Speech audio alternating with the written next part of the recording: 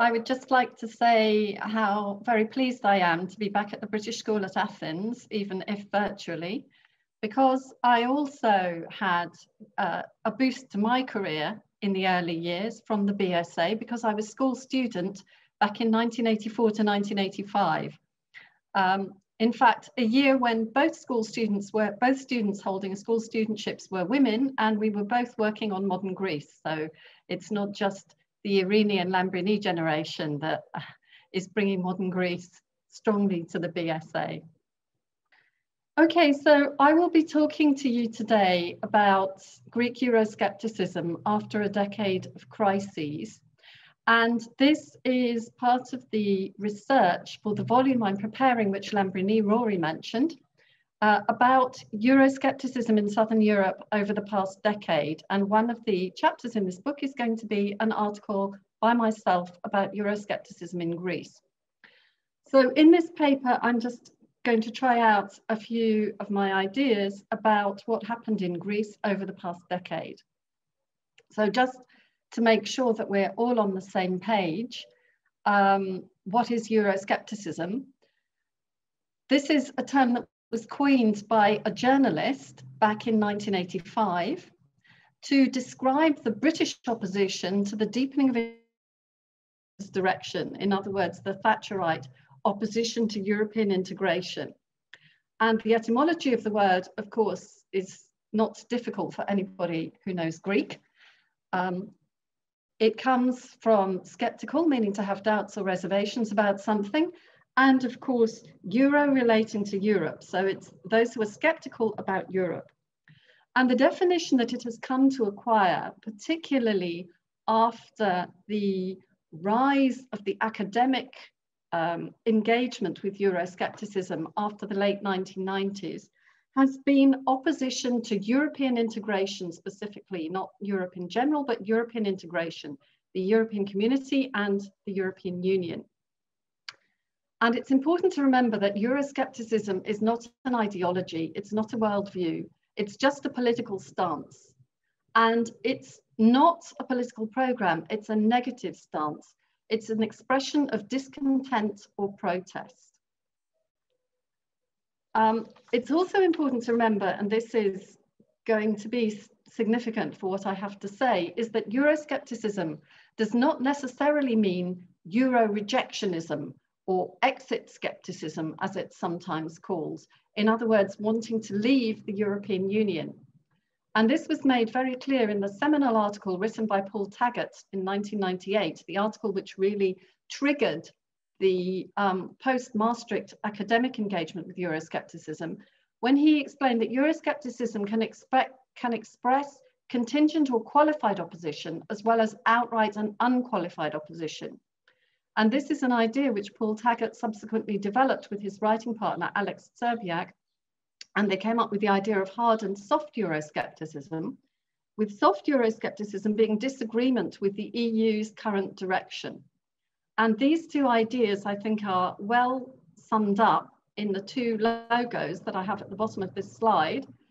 So hard Euroscepticism or exit skepticism or Euro rejectionism is, vote leave in the UK referendum, whereas soft Euroscepticism can be the idea that another Europe is possible. Another Europe is possible is, of course, the slogan of the radical left, which wants to see the EU adopt a different kind of policies, but it could also be another Europe is possible in terms of a different kind of EU, an EU of nation states like some of the radical right would like. And there's a key, Euroscepticism is a key issue for the sustainability of the EU. And very useful, I think, is to remember the classic political science theory of David Easton, his argument about political discontent not necessarily being the signal for basic opposition, for basic antagonism towards the regime.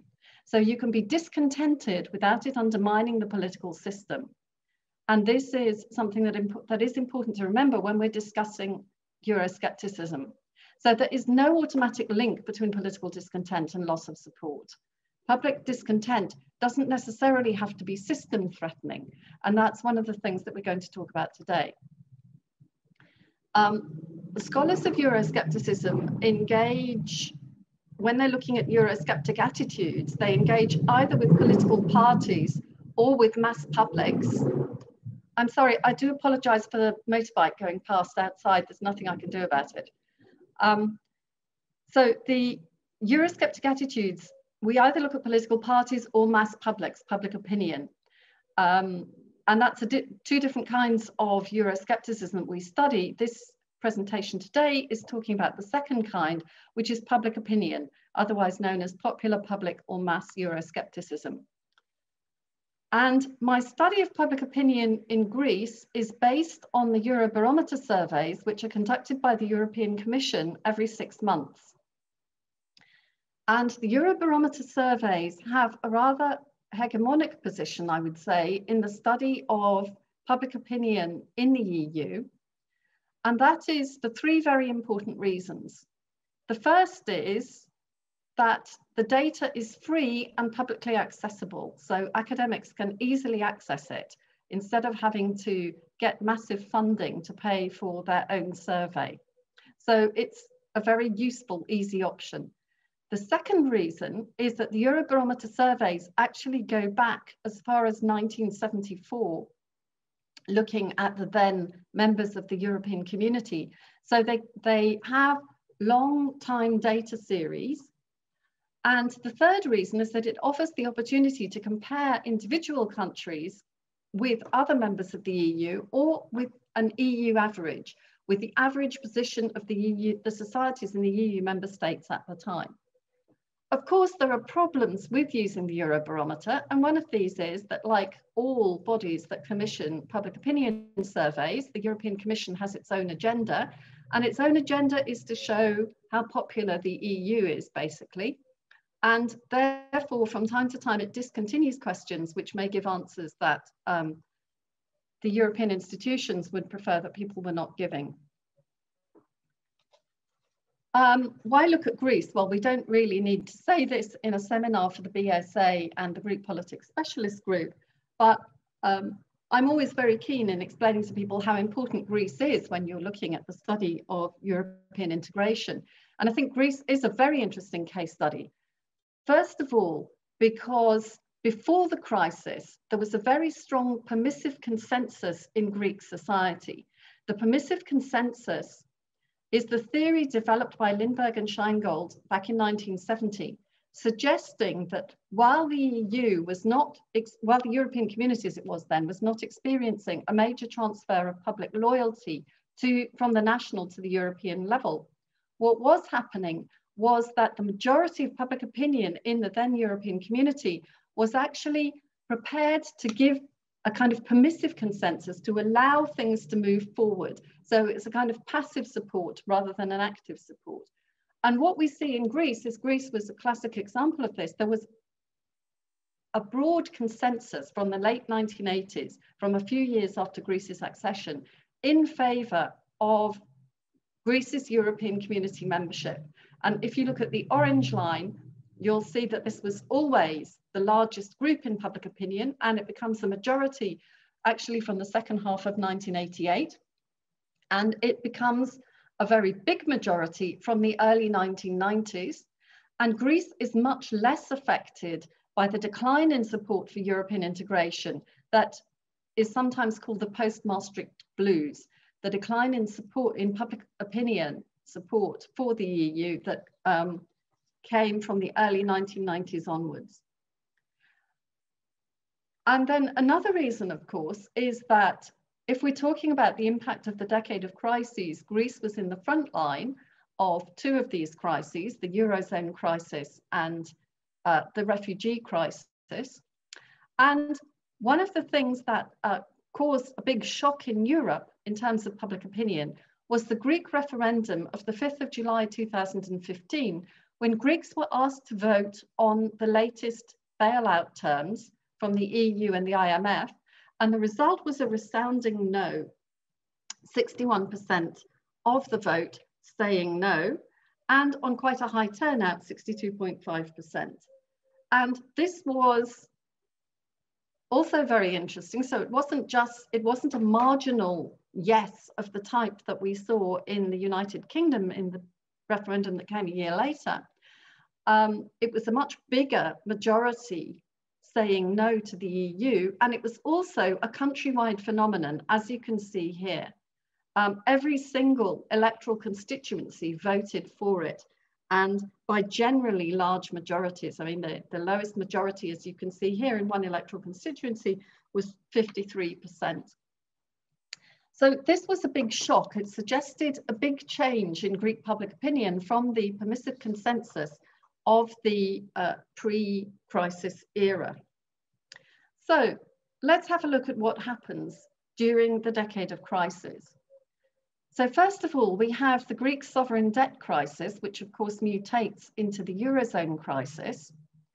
And this has a very big impact on the Greeks' experience of European integration, because it basically redefines the narrative. The narrative of European integration, the positive narrative, which was underlying that permissive consensus, was that European integration had stabilized Greek democracy, had strengthened Greek sovereignty, Greek national sovereignty, and also, of course, had brought economic prosperity. And what Greeks experienced during the Eurozone crisis was a recipe of austerity, which was delivered as made in the EU through the 3 EU IMF bailouts, resulting in, when the question was asked on one occasion in a Eurobarometer survey in 2015, a typical example when the question wasn't asked again when the European institutions didn't like the answer, 75% of Greeks thought that the EU was responsible for European austerity compared to the 60% EU average. And of course, we also had the Troika, the representatives of the European Commission, the European Central Bank, and the IMF, whose role in Greece appeared to overturn the narrative both about the EU strengthening sovereignty and strengthening democracy. And the impact, of course, was fairly immediate. We can see some indicators here, a question what the EU means to me personally. And what is quite interesting is that these indicators, okay, we see the overturning of the narrative about democracy and economic prosperity. But what I found very interesting, why I've included this as a slide, is that we even get the overturning of the narrative of the EU meaning peace. Public opinion in Greece became so negative to the EU that they didn't even regard it still as supporting peace. And you can see that on all these indicators, over the early years of the crisis, those who felt that this is what the EU represented fell to approximately half of what they were before the crisis hit the country. So what we saw in Greece as a result was a big rise in Eurosceptic sentiment. And this Eurosceptic sentiment is very clearly events driven.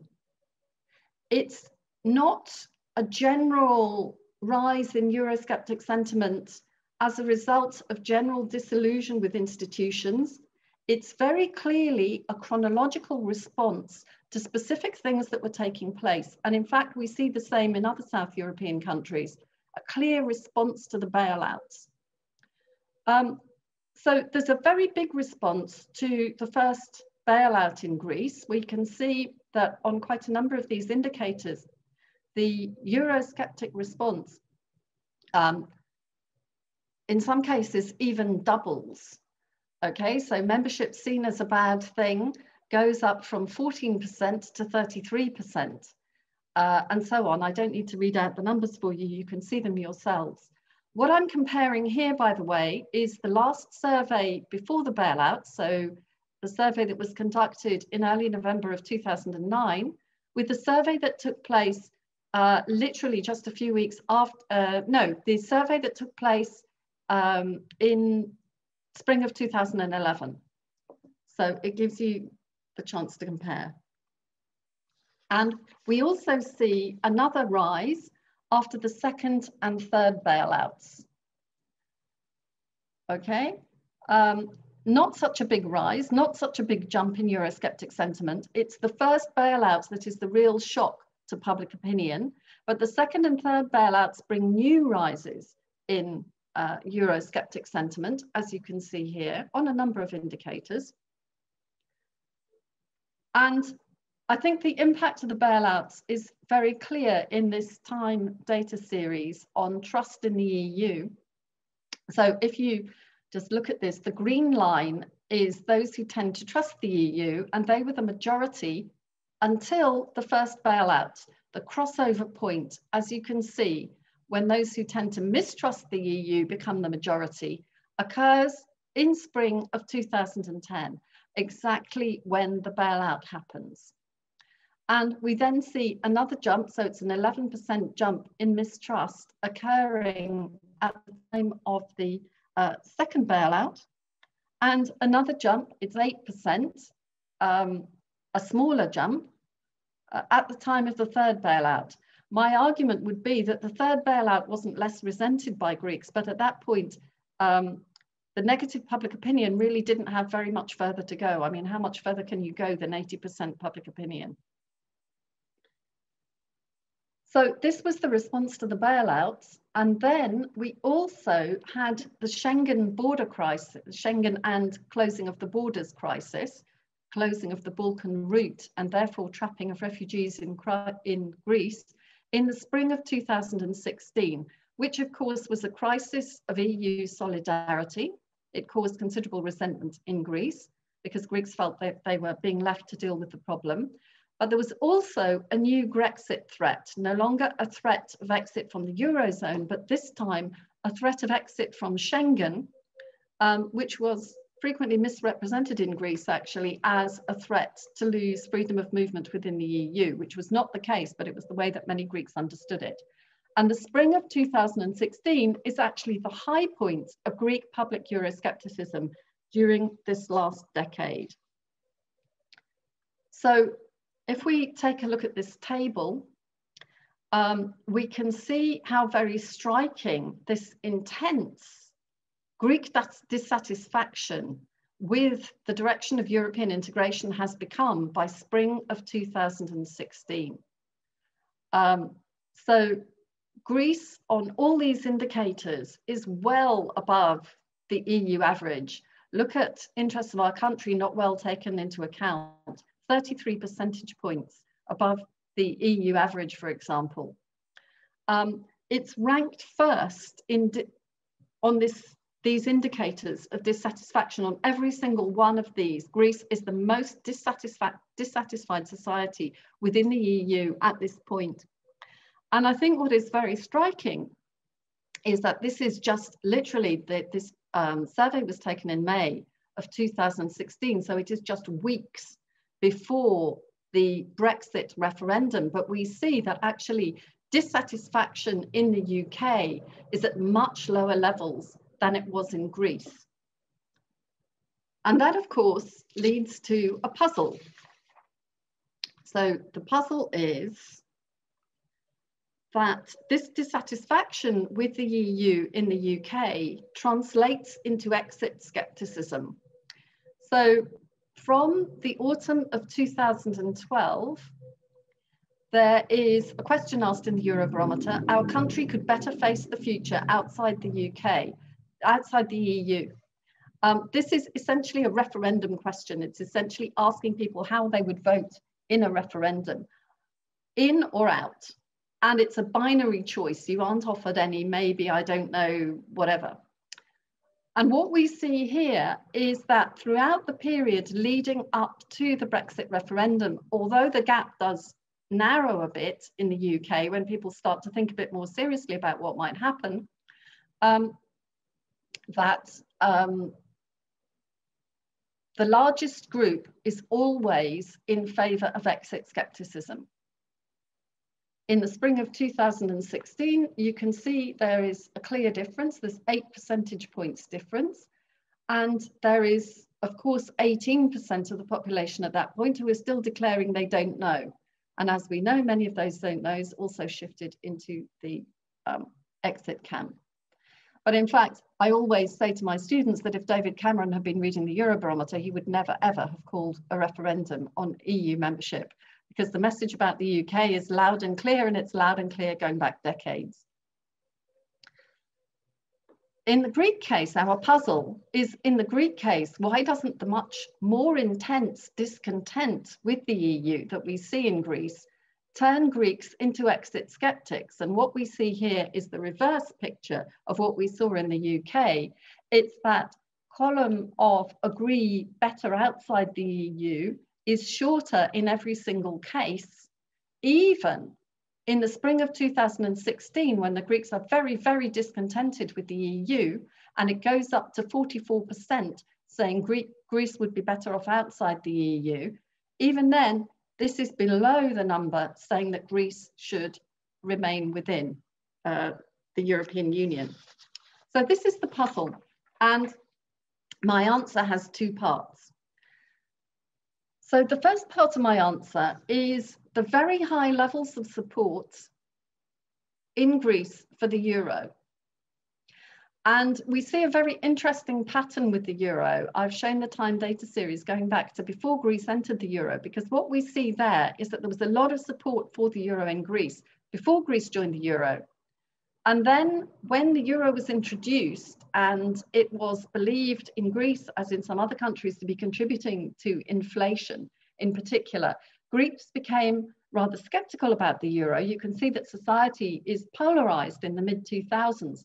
But once the Eurozone crisis starts, once the Greek sovereign debt crisis starts, and there is a threat of a Grexit, of a Greek exit from the Eurozone, Greeks become enthusiastic supporters of the euro. So this is a stabilizing factor for Greece's European Union orientation, which does not, of course, hold for the UK, because the UK is not part of the euro, and the British public does not want to join the euro. And my second argument is following on from the excellent book by Catherine de Vries on Euroscepticism and the future of European integration, in which she suggests a benchmarking theory of Euroscepticism. And she suggests that whether Euroscepticism translates into exit skepticism, Euro rejectionism, as we talked about earlier, depends on whether you think the nation state is a reasonable alternative. So what I have here in this table are some indicators of national confidence, as I call it, or lack of national confidence in this case, because what I've shown are the negative indicators. So it's dissatisfaction with national democracy, tendency not to trust public institutions. And what we can see here is very, very high levels of dissatisfaction with the national political system, much, much higher than in the EU. Look at these differences. Over 1/3, more than 1/3 of the population difference between the EU and Greece. Once again, Greece is ranked first. So Greece is not only discontented with the EU, Greeks are also discontented with their national political system. Whereas in the UK, there actually seems to be quite a lot of confidence in the national political system, which leads the UK, in contrast to Greece, to see Brexit as an alternative. And so just carrying on from this, it's not just a lack of confidence in the institutions. There are also more general indicators of confidence. Greeks had no confidence in spring of 2016. They had no confidence in the future. They felt that things were much better in the past. Things were going in the wrong direction in Greece. The national economy was bad, and they were dissatisfied with the life they lead. And by huge differences from the EU 27, and of course, very striking differences from the UK. I mean, this could also open a discussion on the extent to which Brexit was actually a vote of discontent, as it's so often discussed, but whether there is also a vote of national confidence there. But that is not a discussion for today. So what has happened since the spring of 2016, which, as I mentioned, is the high point of Euro discontent in Greece? We've had a decline in Eurosceptic sentiment, but it's been moderate. You might say it's not so moderate. In 5 years, there's been a drop in mistrust of the EU by 19%, but look at how it compares to the situation before the crisis. So levels of mistrust of the EU, it's still almost 2/3 of the population in Greece mistrust the EU, whereas back in 2007, almost 2/3 of the population trusted the EU. So there's been a very small restoration of confidence. And this is also shown on some other indicators. So we can see, comparing 2016, spring of 2016, with the latest Eurobarometer survey, which is called 2020-21, because owing to COVID, it wasn't carried out in autumn of 2020 as would have been expected. It was carried out very early in 2021. So it's February, early March of 2021. So it's pretty recent data. So if we compare these, we can see that over this 5-year period, there has been a drop on these Eurosceptic indicators, but it's not what you would call a radical drop. It really is quite a moderate drop. And Greeks remain the most disaffected society within the EU in terms of all these negative indicators. So Greece is still ranked first on all of these, apart from not feeling a citizen of the EU, where it comes second. It's still significantly above the EU. The difference between the EU average and the Greek numbers is, of course, not as striking as it was back in 2016, but it's still a difference which in some cases comes to 1/5 of the population difference. And so the headlines from the Eurobarometer survey, now I mentioned that the aim of the European Commission, of course, is to show that things are going well in Europe. And so the headline from the Eurobarometer surveys is always that there is a majority within the European Union in favour of staying inside the EU. That question, our country could better face the future inside the EU, agree or disagree, the referendum question. In itself, a question that forces people to take a position and therefore drives up the numbers in both groups. Because in fact, there are other questions which show that there's huge ambiguity about the EU. I didn't put a slide on about this, but there is a question about the image of the EU, in which people can say whether they have a positive, negative or neutral image of the EU. And the largest group in Greece in the latest survey is actually those with a neutral image of the EU, 42%. More than either positive or negative. So there's a large part of the population that really is a bit ambivalent, doesn't know where they stand, and so on. But the better inside or outside question forces you to take a position. And what this has resulted in across the EU, because the Greek numbers are actually pretty close to the EU average, is around 2/3 saying better inside and 1/3 saying better outside. So in Greece, you get 66% saying things are better inside the EU. So that sounds very good in terms of EU support.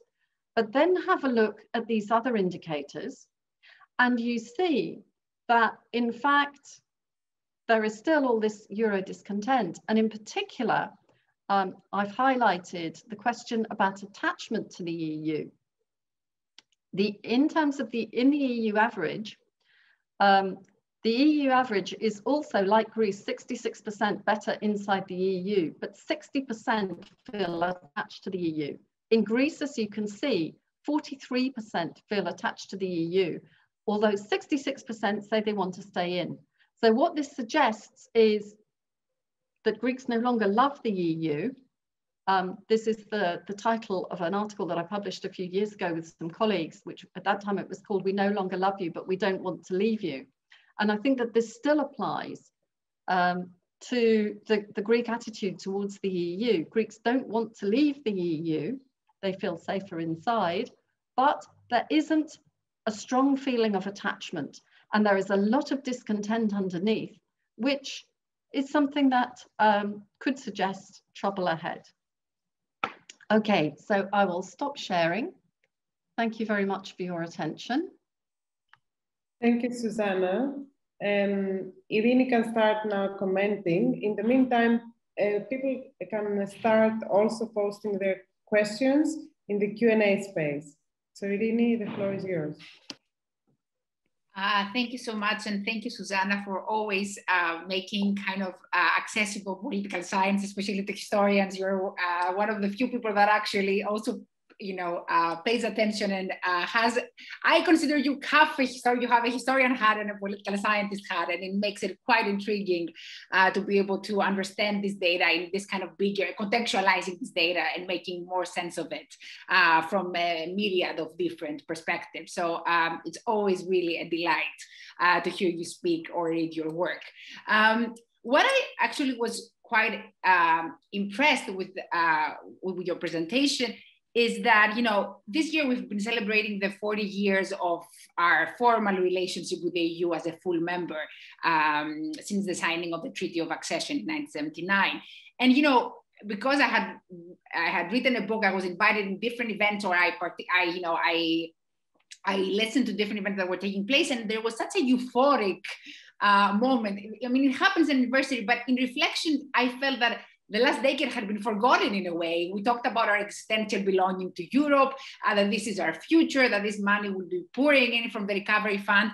And I feel that we're in our, you know, little bubble again, with the elites expressing one opinion, and that it has a huge discrepancy from what you are revealing here from the Eurobarometer data, that there is a deep dissatisfaction still running, quite not as extreme and at high levels as before, but still there. And what is more, and I find that even more intriguing, is that we talk so much about this ideational attachment of Greeks to the EU, when clearly you're kind of showcasing the opposite. The attachment is not as strong as we claim. The narrative that is built from elites and from media seems to have a huge divergence, at least based on the Eurobarometer data, of what is going on. So I think this is a good sober note when we are kind of, you know, reflecting back on the 40 years and trying to predict the next 40 of how, you know, public sentiment moves on. Having said that, I think what interesting point you raised is that, and, you know, we barely touched it as historians, you know,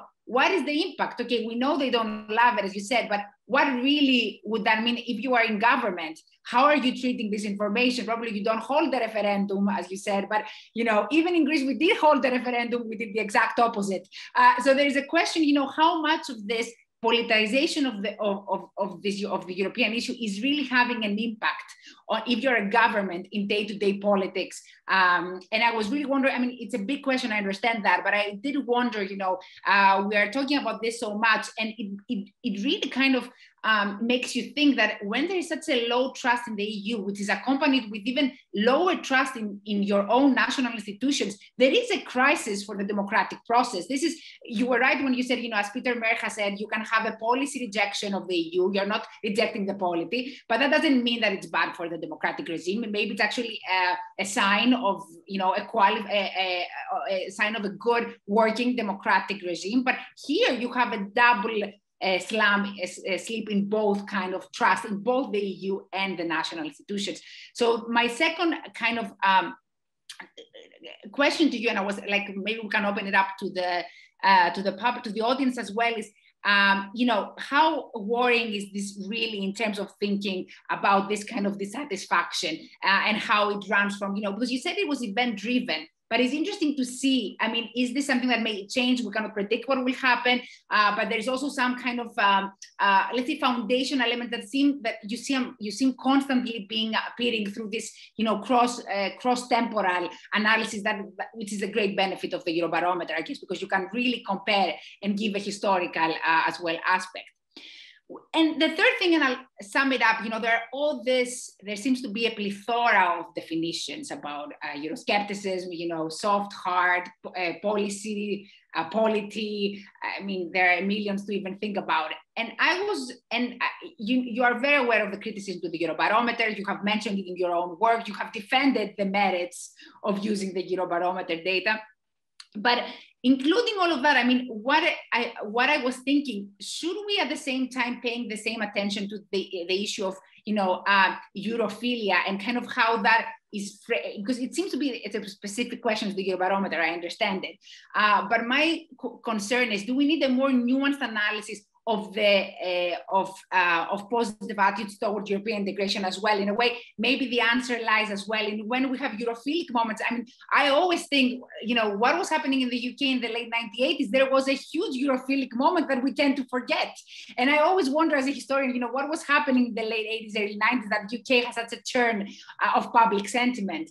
And this is just one example, because you're doing this amazing, I think that's the great benefit of this cross-temporal analysis and longitudinal data, is that you are able to kind of offer as well a nuanced definition of what it means. Were we really always such great supporters as the myth has it? And you've said that, or you have discussed that when you talk about Southern Europe as a region. And would that give us some answers for the negative attitude that we're experiencing? So this kind of the three elements that I was thinking. I mean, there are tons of things to discuss, but you've really given us food for thought. And thank you again for the excellent, excellent presentation. Okay, Eirini, thank you very much. And always your enthusiasm about, talking to you who has the same kind of enthusiasm as me is always very refreshing for me. And of course, the secret here is that my first degree is in history, and that's why I do tend to think a bit like a historian, and I tend to think that history is very important.